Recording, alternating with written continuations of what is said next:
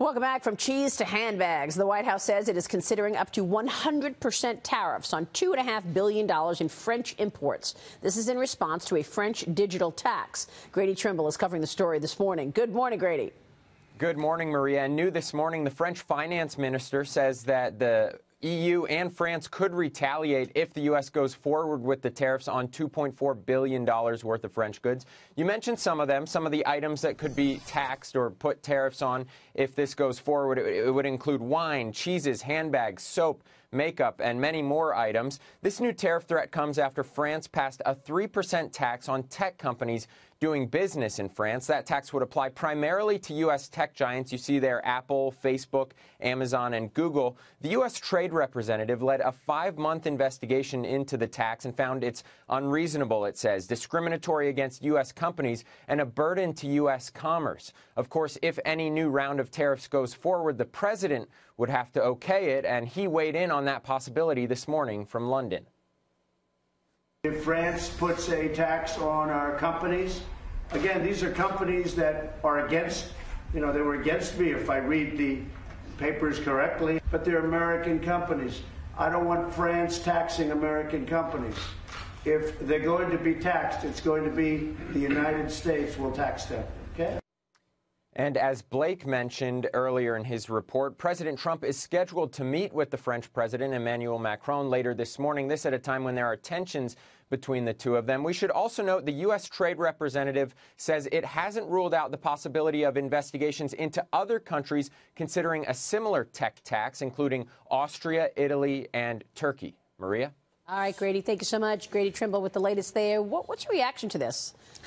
Well, I'm going to use this to say that Dagen's been right about something for a really long time. Good. Let's hear it. So, Dagen has been saying from the beginning of this whole trade war that a tariff is a tax. Yeah. And here we are, today. The president said himself, we don't want the French to tax our companies. If anyone's going to do it, we're going to do it. Tariffs are taxes. Yeah. That's right. And I also thought that quote from the president was really interesting. If anyone's going to tax American tech companies, it's going to be us. And they haven't been very nice to me. I kind of read a little bit into that as like this president is looking at going after American tech. That's exactly right. He's basically saying, look, these companies didn't like me. They didn't vote for me in the beginning. They're against me, but I don't want anybody taxing American companies. But by the way, I'm going to beat them up, not the French. Exactly. Yeah, if there's a tax, it's coming from us, not them. But Maria, is this a flat tax on companies that are winning? If you look at the companies that would be affected by this based off the ratios, and you go, what are they trying to do? Is this just a money grab? Yeah. Well, I don't like the idea of foreign countries taxing American businesses. At the same time, these companies are more powerful and bigger than we ever expected, and there are reasons to believe that new regulatory, boundaries are coming. In terms of any tariff on French imported goods, there are replacements here in the United States for much of what would get hit. Well, look at cheese and wine. Cheese and wine and handbags made in other countries, but particularly even Long Island wine is quite delicious. Yeah, it is. So it's not.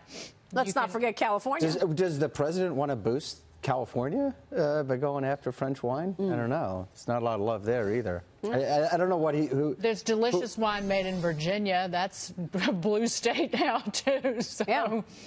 Well, you look at the list of items affected by this, and you're getting people emotional. Yeah. Well, my favorite thing is from France. That's right. Wine and cheese. Just try.